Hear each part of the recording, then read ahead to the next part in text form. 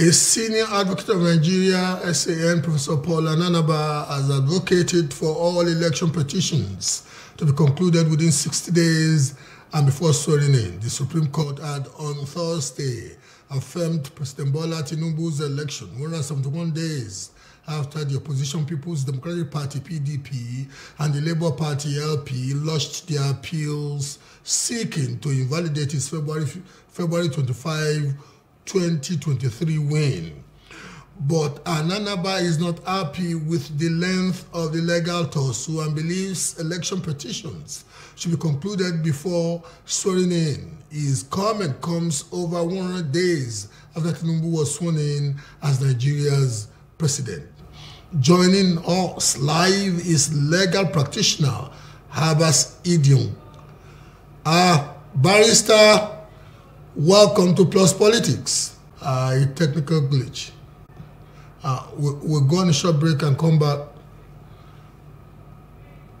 Hello, Barrister. Are you back now? Yes. Fantastic. Yes. Good evening. Good evening. Thank you for gracing the show. What's the response to the suggestion by the Senior Advocate of Nigeria?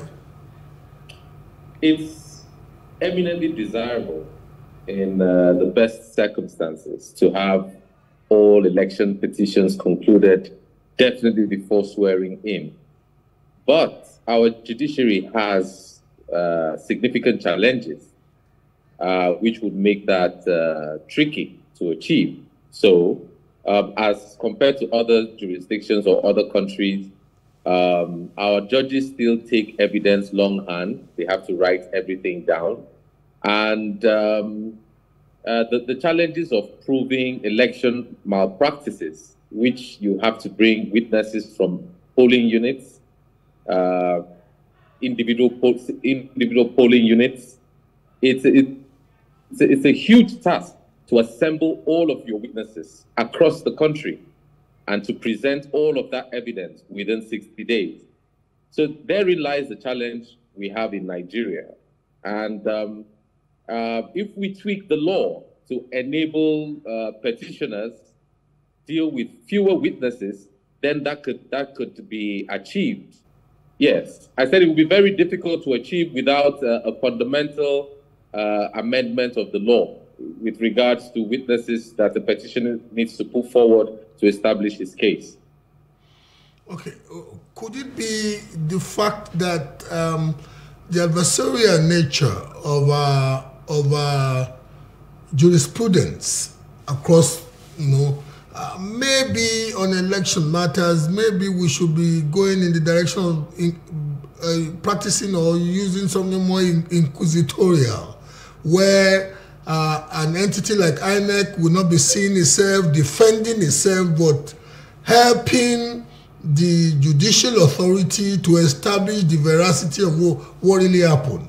Because it does seem what we practice now, if your pocket is not loaded, you may not even have the wherewithal to garner all the requisite evidences you need to invalidate a pronouncement of victory for somebody else. What do you think?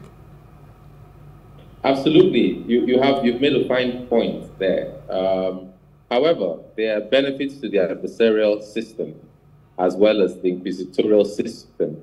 What we have as a major drawback is the fact that the adversarial system, like you do think that considering what's before us and our recent experience, lawmakers should be looking at reducing that time frame via the Constitution, via a constitutional amendment to say all of these matters should be concluded, and for the evidence that should be given, maybe it could be an abridged version of this evidence so that petitioners can quickly prove their case and verdicts could be given well before swearing in. Some persons have also suggested the idea that the elections could be holding, say, 9 months before swearing in. I know for some people that in itself is off-putting, that is too much of a gap between when elections go. But I know that the polities may not be many, but in, say, one of these Latin American countries, it's taking about 6 months. Even in Nigeria, we have 3 months before the president-elect or the governor-elect are sworn in. So maybe we should just elongate the time a little bit more, say 5 to 6 months, so that all legal disputations and litigations would have been settled before swearing in. What do you think about that? Absolutely. That sounds like a good idea if it's put to test. However, there are significant obstacles to getting that on the way. For instance, how would you win an election and then it would take 9 months before you were sworn in? I mean, we know what happens in Nigeria. As soon as a victor is declared winner, all governance stops. So, for instance, if a governor-elect has won the election, he immediately starts to operate as the prior government. It will bad enough. It will lame duck the incumbent administration, yes, and nothing tangible will be achieved.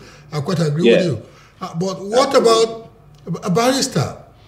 We may just be treating eczema at the expense of skin cancer when we are not even looking deeply into some of the recommendations of the Ways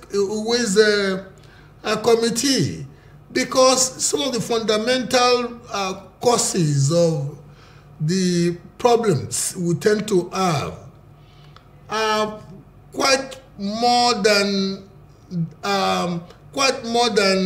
the votes cast or the activities of the day of election itself. For example, 3 days ago, the incumbent president nominated for Senate's confirmation 10 national electoral commissioners.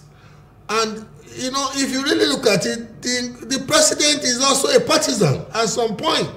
These people will be involved in managing an election that he may be part of. What's your take of that? Well, unfortunately, it is the prerogative of the president to nominate resident electoral commissioners by going by the Constitution. Of course, the National Assembly has a role to play.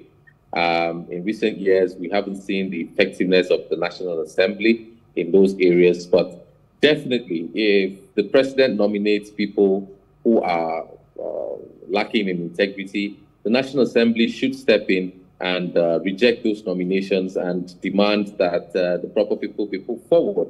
But that would be a significant, disadvantage of having the kind of presidential system that we run in this country, because the president virtually has all the powers to do as he wishes to, despite the fact that he may be a player in the same game.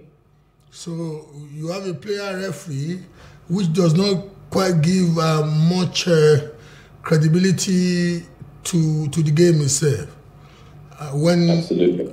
One wonders, why are we seemingly stuck in this? Because the Ways Committee's recommendations are now quite more than a decade. And indeed, the immediate past president and the incumbent president seemed to have vociferously supported many of the recommendations of the Ways Committee when those recommendations were given. Why is it that we are still stuck where we are?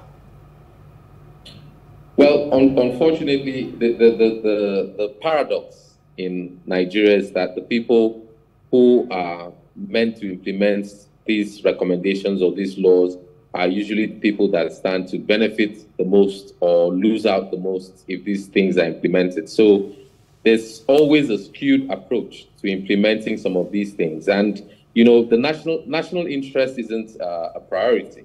It's usually personal interest, which makes these things look the way they eventually turn out. My personal opinion would be that those recommendations were in the best interest of this country, and they should be implemented as speedily as possible. But the president still has a huge say in all of this, and unless his interest isn't particularly affected, we might not see this recommendation see the light of day. But there was a precedent.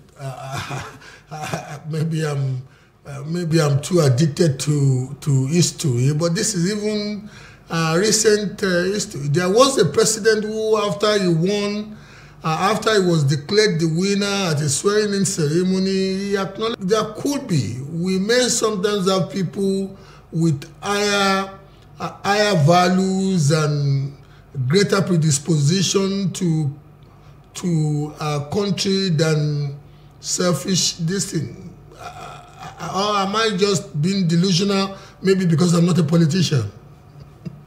Well, you're not being delusional. I think you're looking out for the best interests of the country.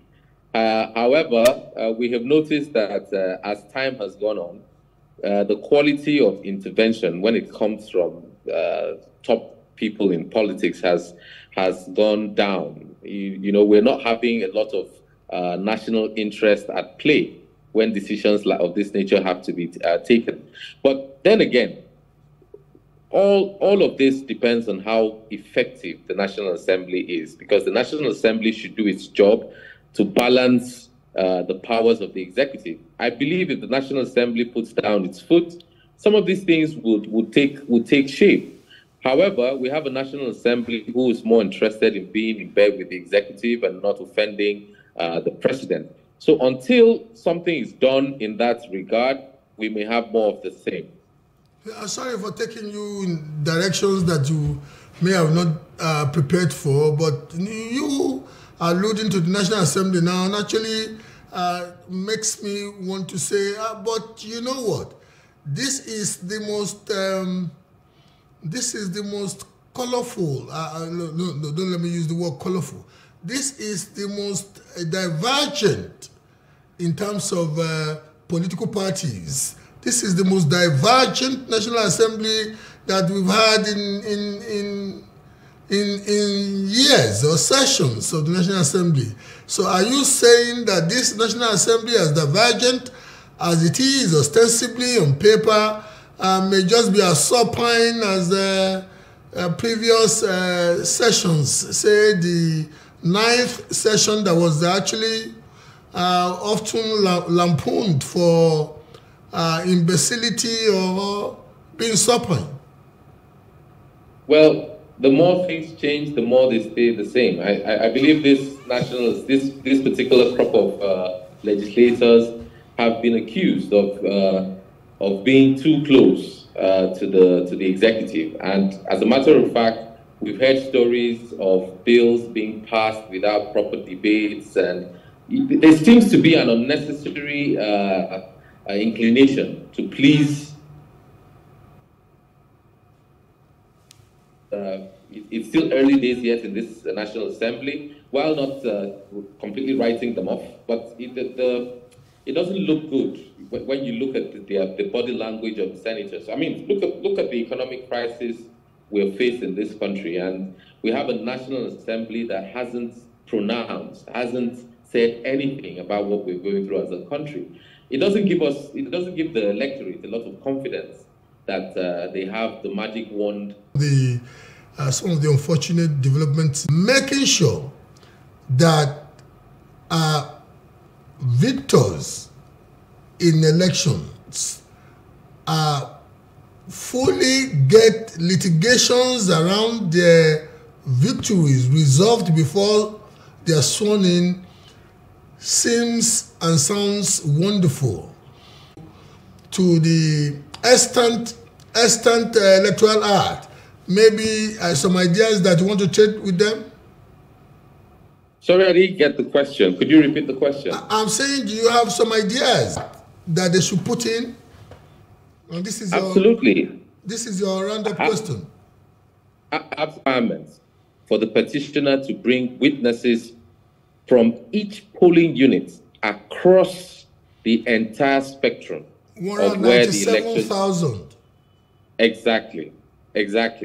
And that doesn't help. That doesn't help at all. So the Electoral Act can be amended The same way we've heard from the justices of the Supreme Court about substantial compliance with the Electoral Act, meaning that the elections were okay and should not be nullified, we should have a situation where there could be substantial compliance with the requirement for witnesses. If there has been widespread report. You have been so engaging and you have really enriched the program tonight. Thank you for your presence virtually. Thank you for having me. Thank you. Pleasure. Today's throwback. How the greedily ambitious opposition leaders have often crowned the numerically less popular national ruling parties. Any student of Nigeria's national electoral history can easily glean a very paradoxical phenomenon in the results of the previous and recent general elections in the country since the first federal or national polls in 1959. The opposition, quote-unquote, usually out of the vaulting ambitions of its historic and present leaders, tend to unwittingly or gullibly crown the usually numerically unpopular winners.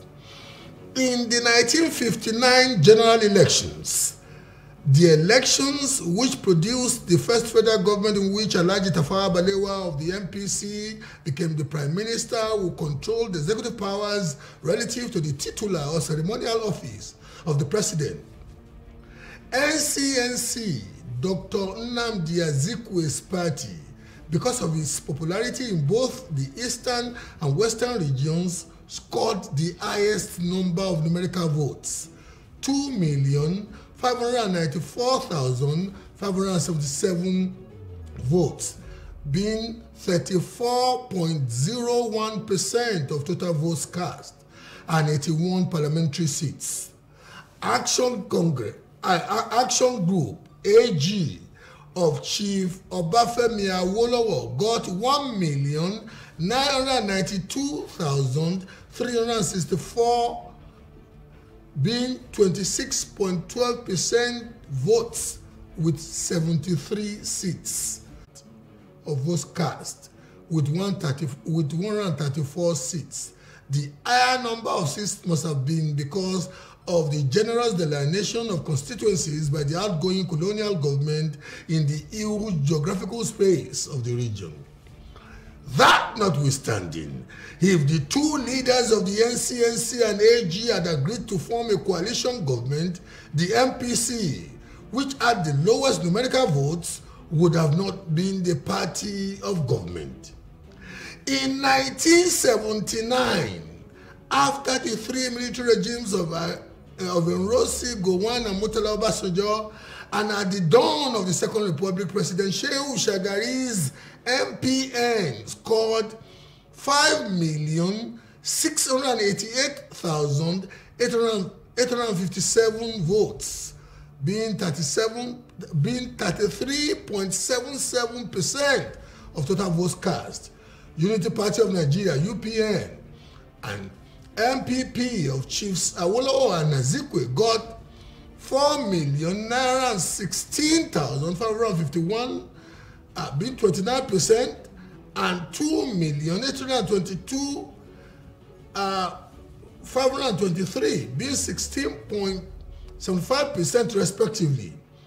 The unfortunate pattern, often nourished by the "it must be me and nobody else" attitude of our politicians, repeated itself in the February 25, 2023 presidential ballot. It was only in the national elections in which Bola Ahmed Tinubu courted a consecutively electorally wasteful and frustrated Buhari that the strategic alignment of forces in the opposition's ranks defeated the ruling party. In conclusion, this synoptic historical excursion into our democratic past speaks to a brazen fact. At no time in our democratic history has the party in control of the federal government ever had the votes of 50% of the total registered voters. And that's it On the show tonight, I am Bola Oba.